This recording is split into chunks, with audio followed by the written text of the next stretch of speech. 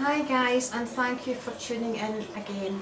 And as you know, we've been staying in San Miguel de Allende, and our hostess Shannon has very graciously agreed to do a little quick interview with us. And just on cue, her wonderful cat Mocha has just arrived. So how perfect Hola, Mocha. is that? Mocha has been lovely. He has been keeping us company day and night, actually, so... Taking care of Paul. Taking care of Paul when he wasn't so well. And yeah, beautiful cat. So Shannon, thank you again for agreeing to this little interview. And could you share with us, before you came to stay in Mexico, I take it you visited here a few times? My husband and I were living and working in Dallas. That's where we met, Dallas, Texas. And we came to San Miguel several times for vacations and stayed between 10 days and 2 weeks over a period of 3 or 4 years. And then when it was time for me to retire, we decided we could live here, and it was affordable, and we really liked it more than any place we visited in the United States. So we've been here for 6 years, and we've been in this house for a little over 5 years. Wow. And so when did you start to actually have guests come and stay here? We started probably not long after we moved in, so probably 5 years, maybe 4.5, something like that, yeah. Yeah, that's good. Yeah. And do you tend, does it fluctuate throughout the year? Do you have more at a certain time of year, or is it pretty steady? Yes. The heavy season is the busy season for San Miguel, which is from about November until April. That makes sense. From snowbirds to... So the snowbirds from Canada particularly come during that time. And so, you know, the amounts of guests that you have, and is there a particular nationality? Do you have more Canadians, more Americans? Do you get plenty of Europeans? We get a lot of Americans and a lot of Canadians. And then for short stays, we get a lot of Mexicans who come for, this has become a very popular spot for weddings. And so they'll come for 2 or 3 days. And sometimes there are people from the United States that come for weddings. And then we do get some Europeans from Belgium, Croatia, Germany, France. That's all I can think of. Yeah. Croatia, wow. Yeah, we had a guest from Croatia, which was really great because we were just planning our vacation to Croatia, so she was very helpful to us, pointing out things that we'd be interested in. That's a lovely coincidence. Yeah. When we were here last week, your husband Jean-Paul's friend was here with her friend, and they were French, and she was telling us she stayed here 30 years ago, and she loved it, and since she came back she's noticed, obviously, things have changed quite a bit in that time, so I thought that was interesting hearing that from her. So that would have been the 90s or late 80s, and yeah, it's expanded tremendously, and just in the 6 years that we've been here, the population has expanded tremendously, and the number of houses and developments, and it's growing very rapidly. We've noticed that, you know, not just here but throughout Mexico where we've been touring so far, that there is a lot of property development taking place, and it's interesting to see that more people coming here and settling down here. Yeah, a lot of Mexicans are interested in weekend getaway houses, so they have houses that they are going to only use for their family when they visit here on weekends or special occasions, and a lot of different uses. And then there are a lot of people like Canadians who buy houses and they rent them out when they're not here. And we noticed, we were in Santa Rosa de Lima, in Guanajuato, and we noticed that there too. Our host and hostess were telling us that most of the time it is Mexicans who holiday there, and they're just getting away from the busy cities and they're going there into the nice rural places to that's relax. a very nice mountain town. Very clean air and very quiet. And, it's lovely. Yeah, it's very pretty. In fact, we were the first did she say we were the first British, first European? Oh, really? Yeah. We had one American couple, but most of the time it was Mexicans that went there. It's so close to Guanajuato. Yeah, Very convenient. Hello, Mocha, and this is beautiful Mocha. You're a good boy, aren't you? Very friendly with all these strange people that come to your home. And really, lastly, we wanted to ask for any folks that are watching, expats who are planning to come and live here. Have you got any top tips, any advice for them? I think they should visit it several times and live and stay here and see if it's right for them, because it is Mexico and it's very different from the United States in a lot of ways. So you have to learn to realize you can't be aggressive with people at all. The Mexican people are very polite and they're never aggressive. And if you're trying to get something done, don't push somebody to do it. You just ask them, and if they're not willing to do it, or if they don't come, then that's just Mexico. Basically, be a polite human being, and Exactly. there's no room for arrogance anywhere. Not here, because we have met they are a gentle, warm. They're very, very and kind. respectful as well. Yes, very kind and very gentle with their families, and family is very important to them. And we've enjoyed having our Mexican families on the street here, and we've enjoyed interacting with them and getting to know them. I can't think of anything more I could add to that. You know, the weather is gorgeous, it's hot. If you're not used to the heat, it can take a little getting used to. But as you shared with me yourself, Shannon, on really hot days, you stay in the shade, you walk in the shade, you do other things. And let's face it, if I have to stay indoors for a couple of hours, a couple of times months of the year, I'd rather do it in a warm country than back home in Scotland, because I'm forced to stay indoors because of the rain.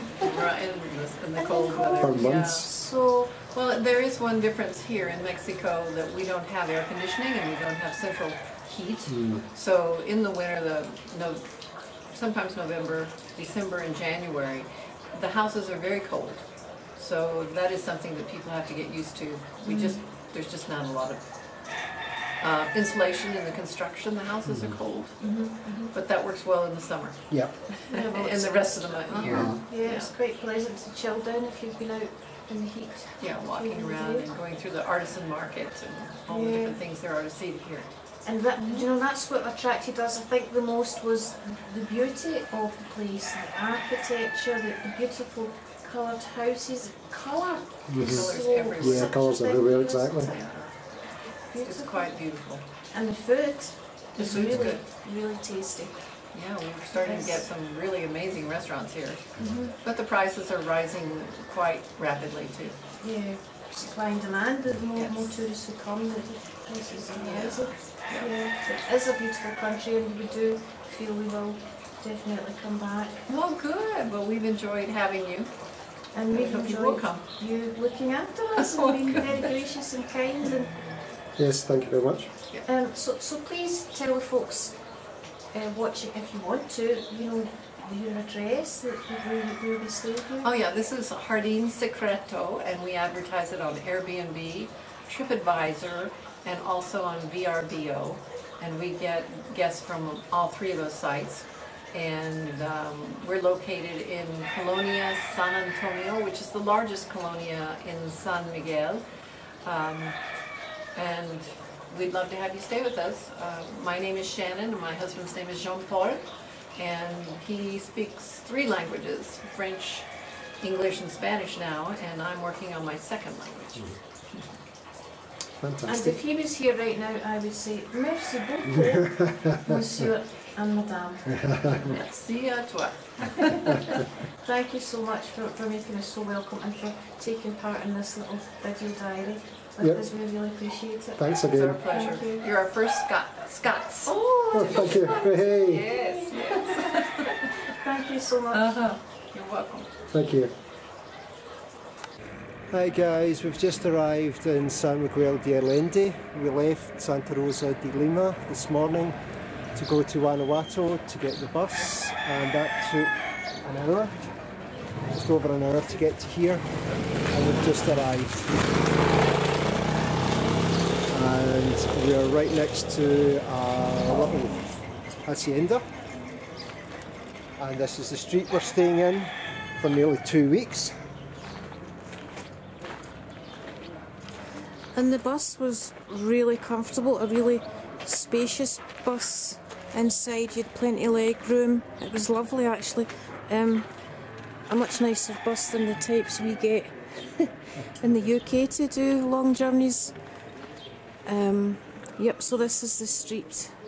So we've got the chickens, we've got the dogs. Just a couple of dogs. And we've now got the house. Yep. And this is the house. Secret called garden. The secret Jardin garden. Secreto. There's a purple door. It's a purple door. My favourite colour. And A couple of wee doggies. the dogs. Mm-hmm. And here we go.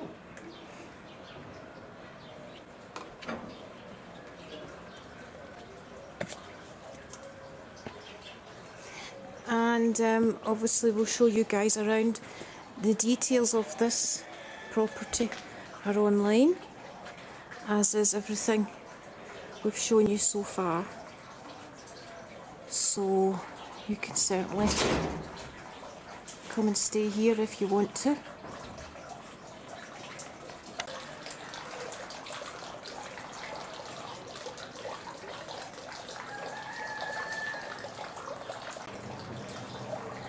And there's no one home just now. We had the code to get in. So we have a little patio area, and as you see, it leads to our apartment, which is called Clara. What?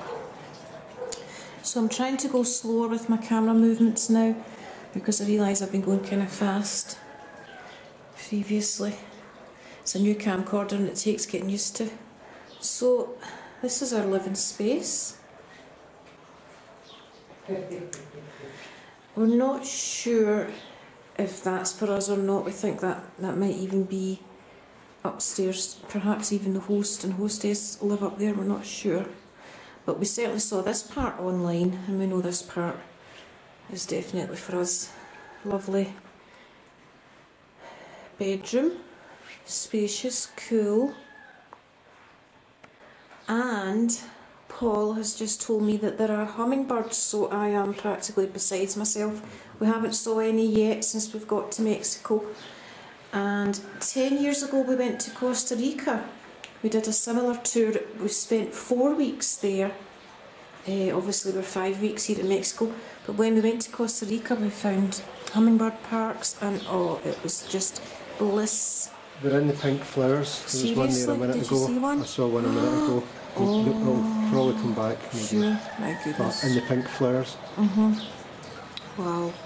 Well, yeah, that time we went to Costa Rica, that was a decade ago now, and we toured around Costa Rica. Can you remember all the areas? Oh, everywhere basically. Apart from far south. Yeah, we really went. Once we got there, we took several flights and went all around several hummingbird parks, and it was awesome.